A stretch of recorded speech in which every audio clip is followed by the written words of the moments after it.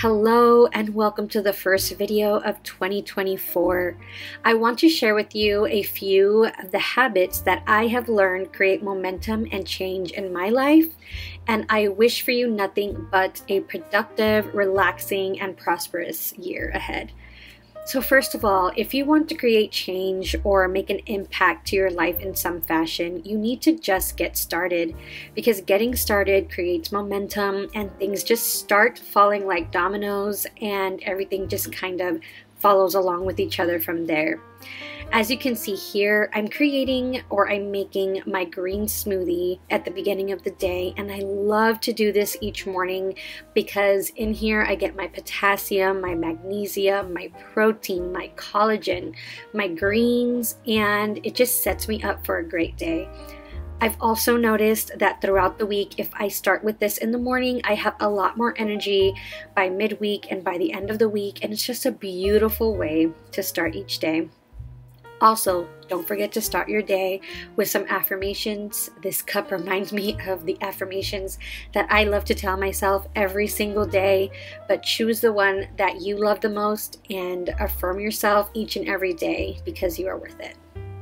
I know that drinking water just seems like the easiest thing to do, but it really does make a difference when you're hydrated. And so don't forget to drink your water. It helps with your mental clarity and your energy levels as well.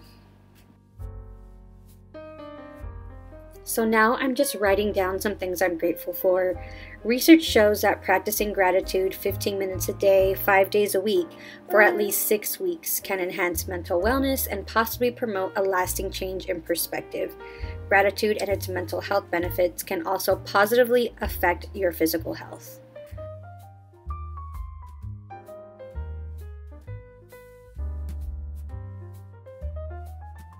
I'm currently getting ready to set up my planner for 2024, and it will be a key component that I will use every single day to keep myself organized.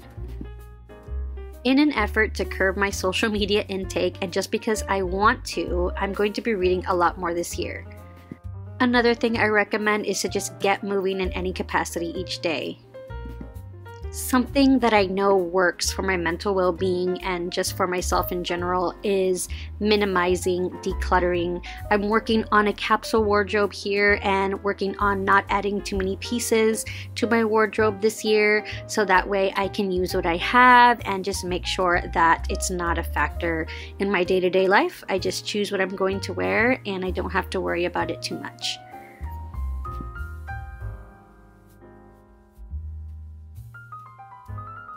And the last thing I'm going to share with you is this big calendar I use to keep my entire family organized. It goes on the front of my fridge. I'm starting a fresh one this year, and this just really keeps everybody together, and at a quick glance I can see what we have coming up for the week and for the month. I really hope you enjoyed this video, and I hope that you have a productive, mindful, and prosperous year in 2024. See you in the next video.